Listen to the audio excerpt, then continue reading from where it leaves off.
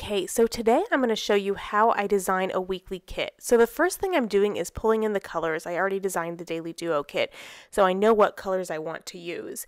And the first thing I need to do then is change the colors. So I'm designing in Silhouette Studio. There's a way to select by color, so I'm finding the colors in the previous kit. I'm starting with a kit that I designed before that had 4 colors in it, so I am starting by selecting those colors and then replacing them with the new ones. It takes a little bit to figure out where the colors are.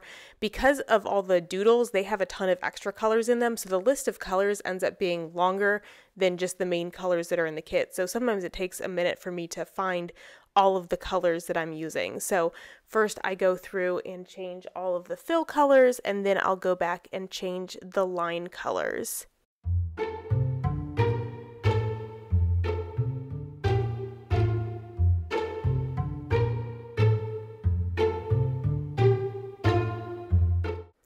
And then I was deleting some clip art. I decided that I wanted the weekend banner to be a different color than the date headers, so I'm going and changing that manually.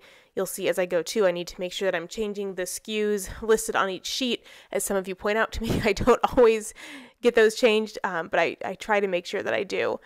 The full box on the Essentials sheet is one that I always spend a bit of time playing around with. This kit doesn't have any clip art. I was thinking about maybe putting some words on here, but I wasn't quite sure what to do, so I played around with this one for a while until I was happy. You can, if you have one of the upgraded versions of Silhouette Studio, you can import your patterns and then apply them as fills, which makes things a lot easier, and then you can use the advanced tools to pan and scale them. And this is partly why I do like to design in Silhouette Studio rather than in Illustrator. I use Illustrator for a lot of things, including making cut files, but I do think there's a lot of things that are like the way to change fills in Illustrator I think is a little bit fussier, and I like doing it in Silhouette Studio instead. So overall, I think it's kind of surprisingly good software for a lot of different things. And yeah, there's a few things that I think are faster and easier to do in Silhouette Studio than in Adobe Illustrator. So now I'm going through and getting all of the patterns updated, and so trying to find a balance of using the different patterns at different scales and trying to create a variety of things that are going to look cohesive.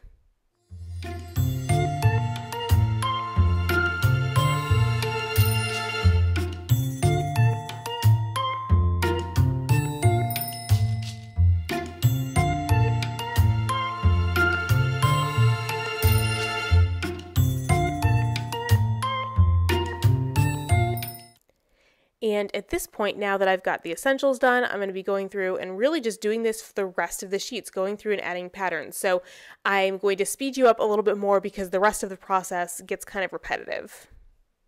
So the next thing I'm doing is getting the skinny washi on the extra sheets changed. This is one where I want to select all of them at once, so they end up being the exact same. As you'll see, doing this, I accidentally missed one, but it's a lot of, kind of zooming in and out to make sure that I've selected everything and that I'm happy with what I picked, and then I'm going through and getting the SKUs updated on all of them. And here I'm moving on to the washi, and with the washi, I try to figure out a variety of things. I zoomed out here because I like to see where the pattern is both horizontally, but also where it ends at the top and the bottom. So I zoomed out a little bit so I can see more how it cuts off and whether or not I have it well centered.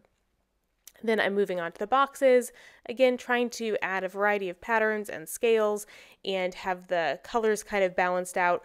I do like to, maybe it's a little weird, but I do like to have the colors kind of distributed across the sheet. So you'd notice I had a place where there were 3 greens next to each other, and then I went back and changed it because I like to have them a little bit spread out. I guess it's pretty to have things color blocked, but I'd rather not have like random groupings. Now I'm moving on to the full boxes. Again, because there's no clip art with this kit, it's pretty straightforward to do the pattern fills. The only thing is the previous version did have clip art, and it looks like I'd messed up some of the fills, so it took me a little bit longer to kind of reset it from the previous version. But otherwise, it's really just putting the fills in and then adjusting the scales and trying to create a variety of full boxes that are going to look cohesive together.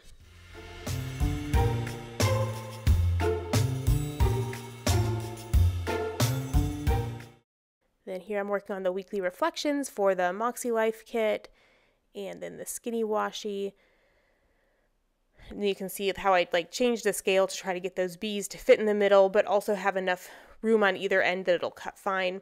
So now here I am doing the glitter headers. So I create the glitter papers in Adobe Illustrator. So I have a glitter texture template, and I just need to go in and change the color. So I have the two windows open next to each other so I can see what colors I'm using in Silhouette Studio and then create them in Adobe Illustrator. And then I just dragged the glitter papers in there in the correct colors.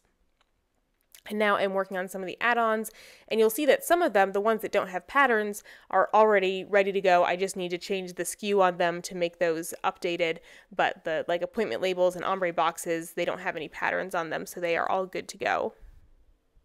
So I'm zooming in here to look at the patterns a little bit more on these boxes.